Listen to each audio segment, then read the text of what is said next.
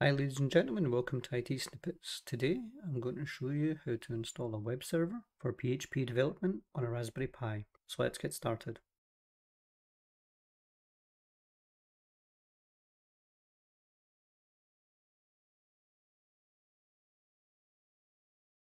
First thing we have to do is SSH onto our Pi because the Pi I'm using is a Raspberry Pi W and is headless. So right click on your start menu and go Windows PowerShell Admin.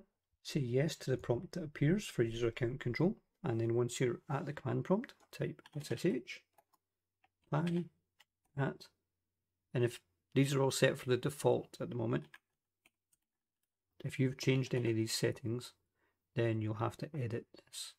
So what I'm saying here is SSH user pi, then at Raspberry Pi. Raspberry Pi is the address of the Raspberry Pi, so in this case the host name is called Raspberry Pi, and then I'll hit return. It's asking me for the password to log in, so if you're using a default installation, that's Raspberry. If you're not, then it's whatever you entered when you changed the password. And now that I'm connected, I can type clear to clear the screen. Spike's adding his own sound effects at the moment. And the first thing you have to do is do sudo apt get update. And this will check for any software updates that are currently available for your Raspberry Pi. Okay, now to upgrade anything that requires upgrades, you do sudo apt get upgrade. Now sudo stands for super user do. Apt-get is the application that usually installs or removes applications, and upgrades obviously what we want to do in this case. So we hit return. As you can see, it does require 1.5 gig of additional files because there's some packages that need updated, so I'm going to say yes and wait for that to update. Hit return. Okay, now everything's up to date. For this web server, I'm going to be using Nginx or Nginx, whichever way you prefer to pronounce it. So to install that, we'd do sudo space apt space install space Nginx. So that's super user do apt, the application manager, install what we want to do with it, and Nginx what we want to install, and hit return.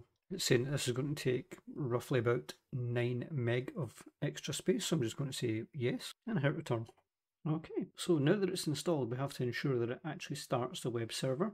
So to do that, we run sudo /etc/init.d, so that's initiate daemon, /nginx space start, and then hit return, and it should stay starting, and it does. So now let's confirm that it's actually started. 192.168.0.180. Now that's the IP address of this server. This will be different depending on what static IP address you have assigned to yours. And there we go. Welcome to Nginx. So our Nginx web server is now currently running. If you liked this video, give it a like. If you disliked this video, give it a dislike too. If you get feedback on this or any other videos or suggestions for videos you believe we should do in the future, then please let us know in the comments below. And most of all, thank you for watching.